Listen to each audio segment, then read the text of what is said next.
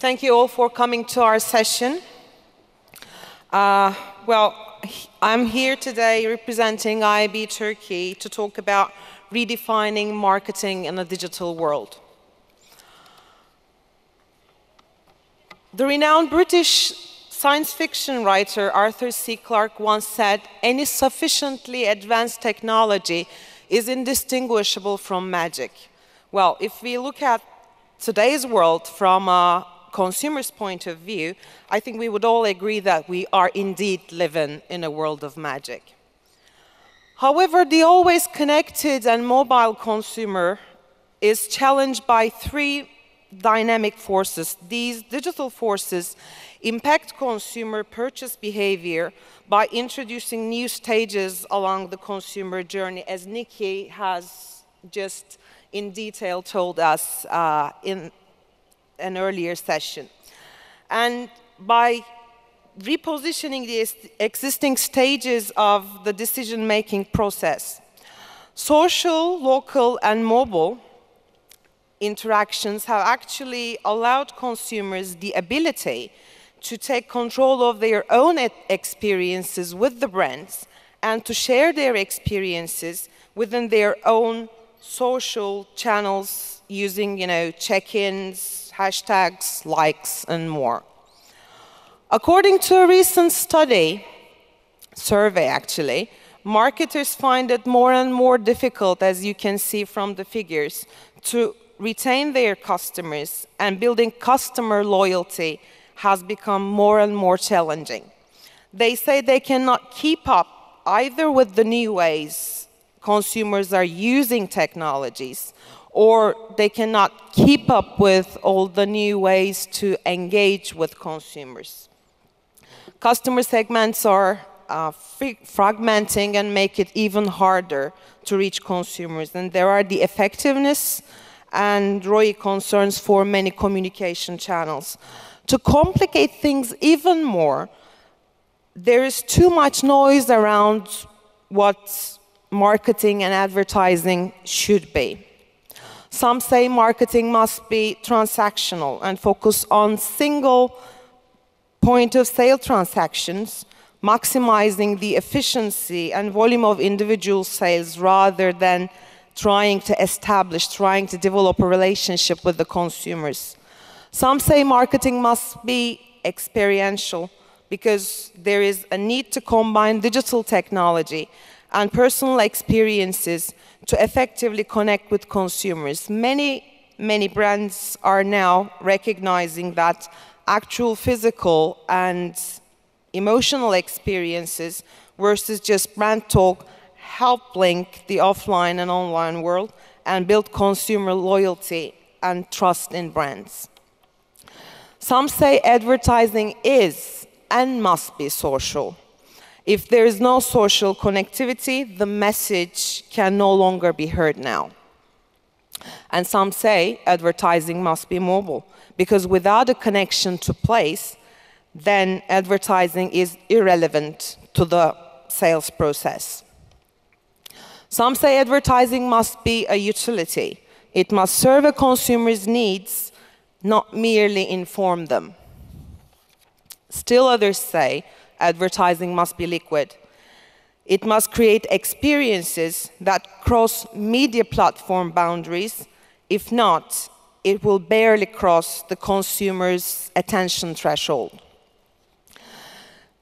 Well, these perspectives are not only divergent from each other, but also each shapes a particular way of thinking, not just about communications products, but about what advertising and marketing do.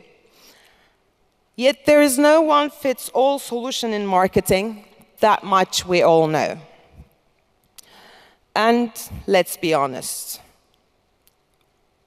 we need a lot of testing and a lot of learning to do to find the right track for our own brands. With so much changing in the technology and the consumer front, the marketing industry is at a continuous learning stage. The issue is embracing this fact and not to be threatened by it, as winners are always those who see the opportunities instead of threats and change. One thing is certain, though, advertising must be a combination of art and science today, more than ever. Today, search, mobile, social, content, e-commerce, and performance marketing are the hot topics for every CMO, as you have heard all throughout this morning. Data and technology are needed not only in order to play the game right and be the winner, but also in order to base marketing efforts on solid KPIs and to be accountable.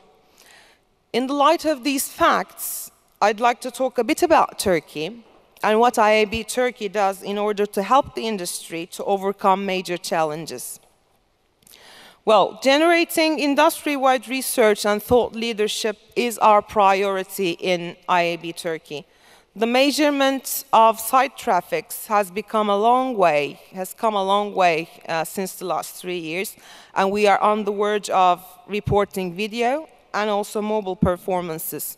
We also invested in Mediascope last year to have a deeper understanding of the online behavior. Now, we know details like 63% of Turkish internet users watch TV online at least monthly, or 52% of Turks are online while watching TV, and much more. Sharing of best practices, as well as awarding them, is crucial for growth. This year, we organized the 3rd Mix Awards in Turkey and added a one-day conference to the event, Mix Digitalks. We also created a best cases library to provide learnings for the whole industry. Another recent global survey by MIT this time shows the top 3 corporate cultural barriers to digital transformation. More than half of the executives, as you can see on the slide, from various industries and 106 countries say they don't have time for digital right now, or they don't know how to do this. Yet 40% say this is the way we've always done it, indicating there is still resistance for new approaches. Well, the situation is not, or at least was not, much different for Turkey. I mean, you heard Akbank this morning, and they are a dream marketer, actually, in the digital realm. I had the honor of moderating a group of digital people, including one of Akbank, and I mean, what you have done so far is really amazing. But it is not the case always. So therefore, creating interest in advertisers and increasing their knowledge about digital marketing is a major priority for IAB Turkey. We cooperate with the Advertisers Association. We became a part of their academy program, their training programs, and we even had some special digital sessions for their board of directors. The Advertisers Association in Turkey represents almost 70% of total ad spend in Turkey, so being in close contact with them really makes a difference. Another challenge of the digital industry is the scarcity of the trained workforce, not only at the client side, but also at the agency and media owner side. Our training efforts for the last 3 years, I say for the last 3 years constantly, because that was when IAB Turkey was established as a separate association, not as a platform under the Advertising Association anymore. Well, our efforts for the last 3 years, as I said, include best case studies, because a survey we did to understand the training needs showed us that people learn better from best cases. And we do this in association with universities and other associations like Turkish Direct Marketing Association. We are now running the 3rd of our 10-week certification program, And recently, we signed a partnership agreement with Next Academy. That's a master's degree program at Istanbul Bilgi University.